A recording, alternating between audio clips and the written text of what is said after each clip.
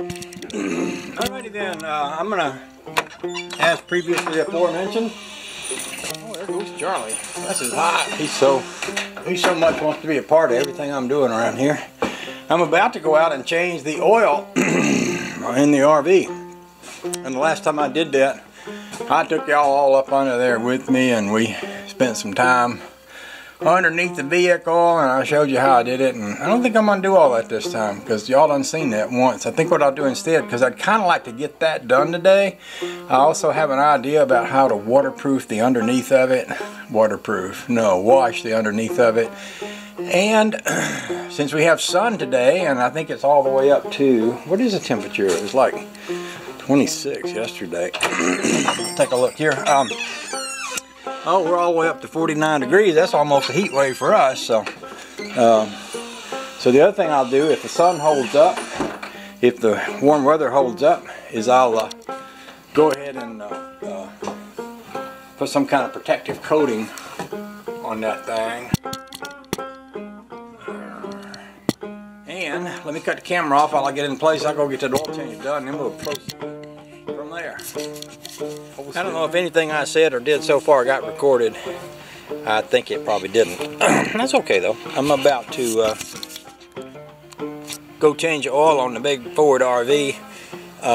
Last time I did this, I took all up underneath there with me to show you. I guess I could do that again. What the heck? I started to say there's videos of me doing this out there before, but some of y'all don't know where them videos are, and some of y'all might have a big Ford V10 2005 E450 that you need to change the oil on. And basically it's pretty simple and pretty quick. All you do is put your pan up under there, loosen that nut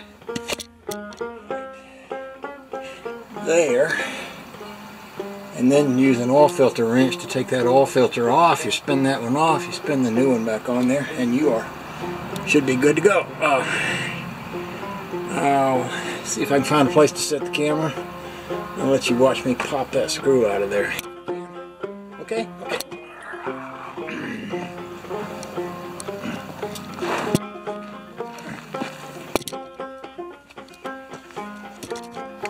That might be as good as it's going to get there.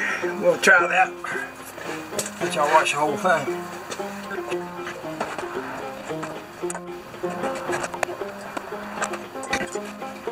So all I'm going to do here is just let the oil drain out of this baby. As soon as she stops, I'll put the plug right back in there, tighten it up, then we'll pop this filter off, put the new one on, then we'll pour 5 quarts of fresh new oil down in the motor, and that'll be done.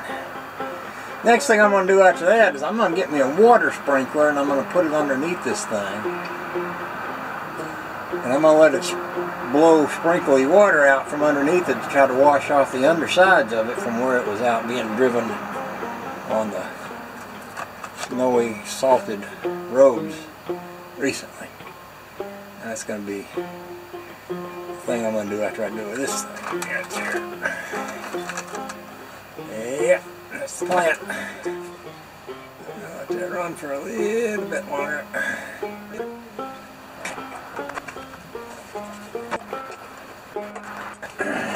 Okay, now I'll get that oil filter off.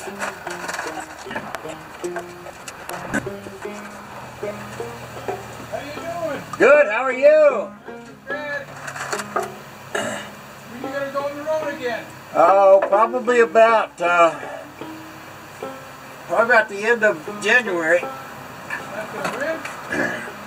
After January. Oh, is that right?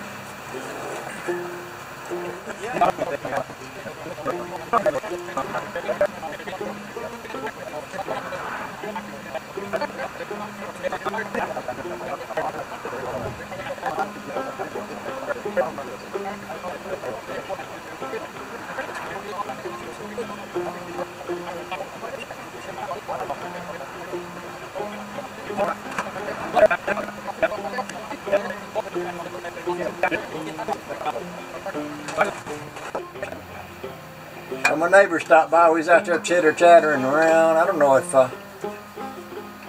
y'all are still running or not. Basically, I just hand tighten these filters on. You tighten them too hard, you have a hard time getting them off.